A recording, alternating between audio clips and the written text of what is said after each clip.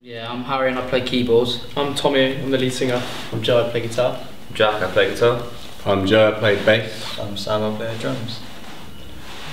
Can you tell the old story? Yeah. Do you want to start? Basically, we just can't.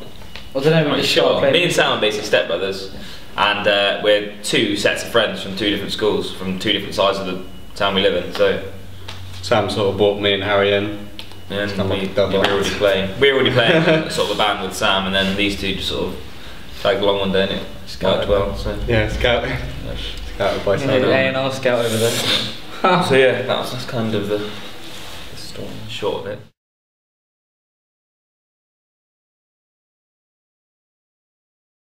It's fun. Yeah, wicked, really cool. Such an amazing experience. Yeah. To have this opportunity.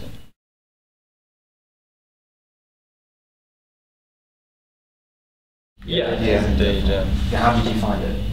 Weird. Yeah, it's quite daunting at the start, but as soon as you get into it, it's just sort of just another gig really, just playing in front of a load of people, which is just an amazing experience and good fun. So it's great. It's weird when they bring up like the house lights, because you can't really see, with the lighting on you, you can't really see about 4 or 5 rows ahead from the stage. But when they bring the house lights up, you can sort of see the 4,500 or whoever, and that's kind of like, whoa.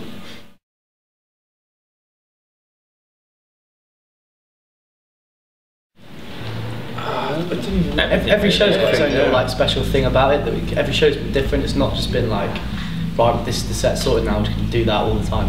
And there's not been one standout. It's just all had their sort of special thing about them. Yeah. Another thing that's special is the fact that we've kind of like grown. Like in this week, I feel like we've like learnt like so much more than we would have like 6 months just like carrying on as we were. So we've learnt so much, and like our set is now like, we can just do it anywhere, anytime in front of anyone. It feels really like quick and like spot on at the moment.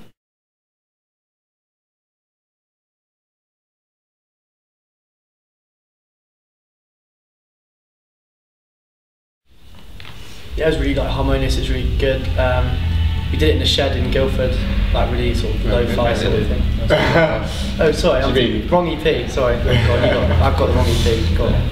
It's basically, we started recording the album, and then Drink Dance Play was one of the tracks that we recorded during that album process. So yeah, it was kind of in conjunction with recording the rest of the album. So. And then the rest of the songs on the EP are just remixes, really. Yeah. 3 like quite different remixes. So.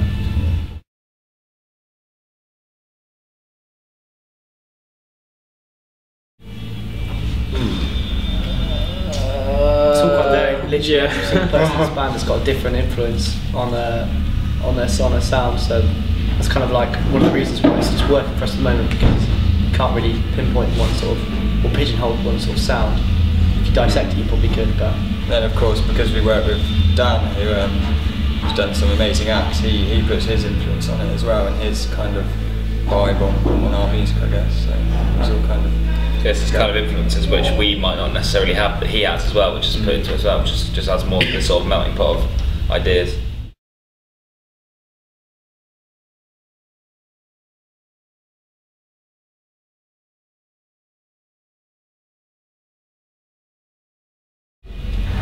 For us, like in the headline show, Drink Dance Play is the song that kind of stands out.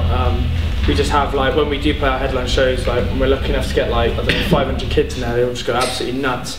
But in front of these like thousands and stuff, we feel that songs like Breakout and Lights, because they offer more of like a rockier like vibe, it suits the crowd, and it suits kind of the billing that we're on.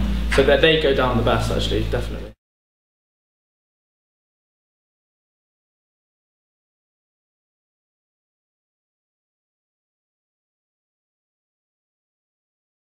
That was nuts. That was really cool. In terms of like production and like the way we like play our songs and like individually, we've all kind of stepped up, and so it's great to go back to London and show them like what we've been doing and how we've improved as a band. And we had like confetti and stuff like that. I mean, you'll see the pyrotechnics tonight for UB 6. It's not quite that standard, but yeah, we had like big balloons and stuff like that. So everything we kind of did, we stepped up, and it felt amazing that night. It felt like nothing could go wrong. Yeah, definitely. Yeah, it's like our surrogate hometown, really. Yeah. It's weird. It's always been like that as well since we started. Going to London especially is sort of like where we've done the best.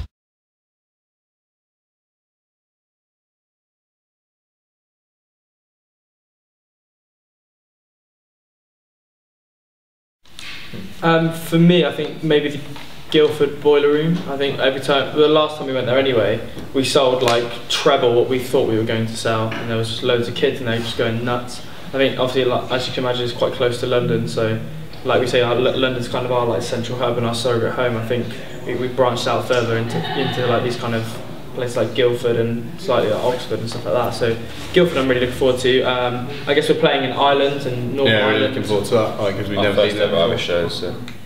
That'd be great to get out there finally. It's been so long. I mean, been a band for like 2 a bit years, so it'd be great to go and like see like the fans that want to come along and sing along. I think.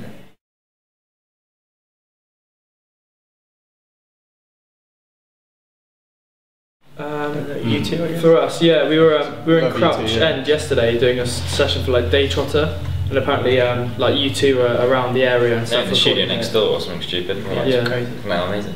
That was nuts. So yeah, U2 kind of billing would be great, wouldn't it? No, I'd say Rihanna. Rihanna, Or like yeah. Katy Perry or something. That'd be That'd be sick. Wonder Tours. That'd be really sick. I'd love that.